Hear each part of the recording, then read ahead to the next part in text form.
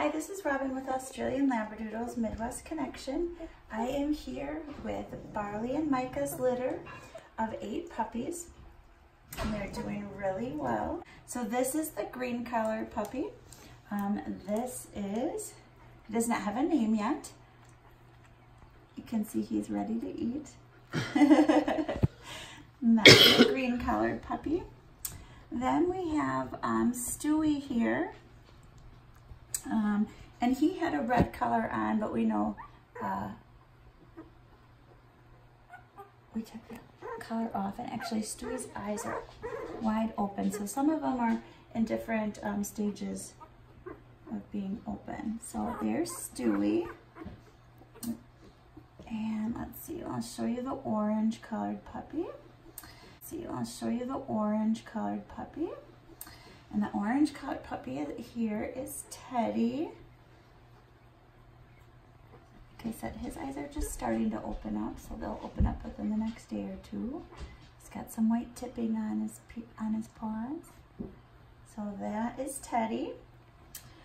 Let's see, next let's show you Bentley. And Bentley's here, he's got a little bit of white. His eyes are just kind of starting to open. Here's his black collar. And Bentley. He's doing really well. And then let me show you Sydney. And Sydney is, oh my goodness, right here. And here is Sydney. Little Peanut, and her eyes are open too. Oh, big yawn, little girl. There's Sydney. She's doing very well. So there is Sydney. And let's see, let me show you next. Here she is. This is Copley with a pink collar. I think I'm saying that right. There's Copley. Oh.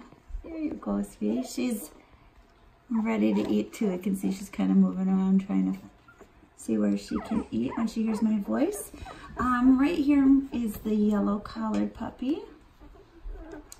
There she is. Beautiful face and beautiful ears there. Here's the yellow collared puppy. There she is.